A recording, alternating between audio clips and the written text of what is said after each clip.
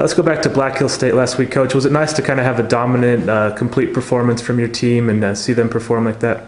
Yeah, it was really good for our guys. A lot of people play.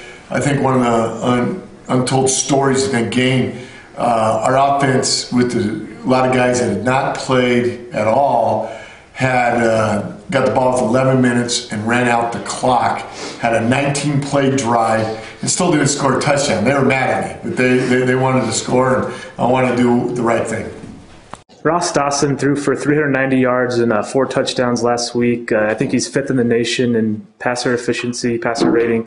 Just talk about his performance and the performance of the offense overall this year and how they've been so effective.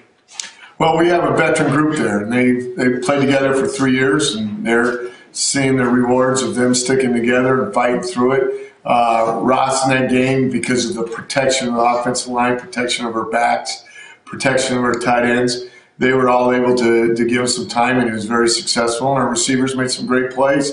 We didn't have hardly any drops, if I recall.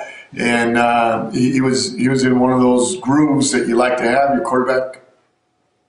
Colorado Mesa has a pretty potent rushing attack. What's going to be the key to stopping them come Saturday? Tackle, flat out tackle. We got to tackle on every snap. We got to get people there to the ball, and we got to play faster than them. You guys have played in some nice weather so far this season. Saturday's forecast calls for maybe some more adverse conditions. Is your team prepared to play in maybe some snow, some cold weather, and do you guys do anything special to prepare for that? Bring it on. Dress warm and have some fun, but bring it on. You have no control over that. Last year we played in the most miserable conditions you could ever ask out of 4 home games, back-to-back, windy, cold, all that, and it didn't slow us down. So we're looking for this opportunity to play, whether it's Chamber of Commerce Day like it was last Saturday in Pueblo or a bad weather day. It really doesn't matter. You guys are coming down the home stretch here. How important is it for you guys to wrap up a bye and get a home field advantage for the playoffs?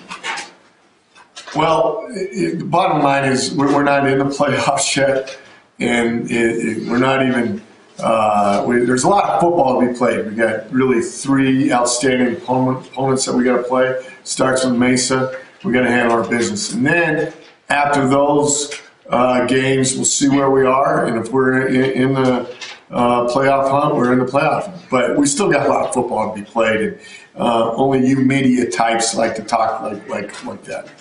What's the status of your running back, JB Matthews, for this week? JB will play.